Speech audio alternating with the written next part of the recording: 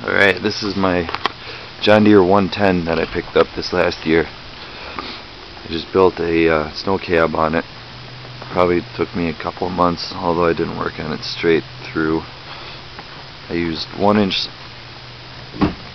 square tubing for the frame, and I used underlayment for flooring for all the skins, and plexi for the windows.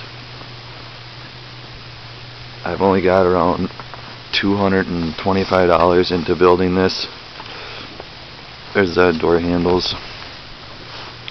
They catch the tube to keep it closed.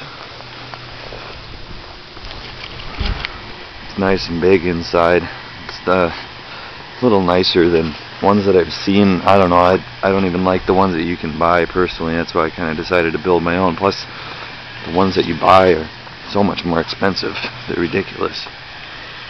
I put a stack on this thing too. Kind of helps get the exhaust up and over everything.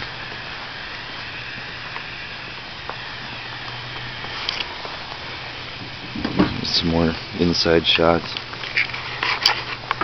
There's a tunnel so that you can raise and lower the snowblower itself. Over on this side, there's a chute handle.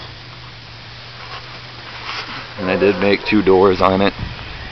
People asked why. Because if I get stuck and I need to get out the other side or something, it's a lot easier than trying to get out one door that won't open. I have a little 12-volt heater up top too. It doesn't do much.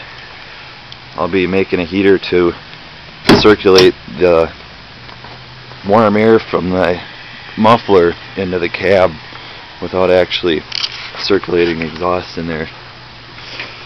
A little door handle on the inside of the door so you can pull it closed too. But it works out really nice. Keeps me warm.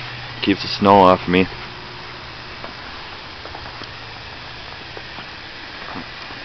Let me know what you think.